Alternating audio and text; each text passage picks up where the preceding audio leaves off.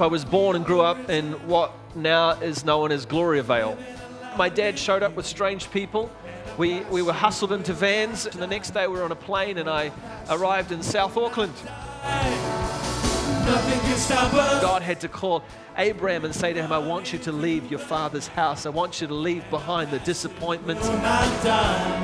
I'm going to show you new ideas. I'm going to show you new provision. I'm going to release something into your spirit that you have not seen yet.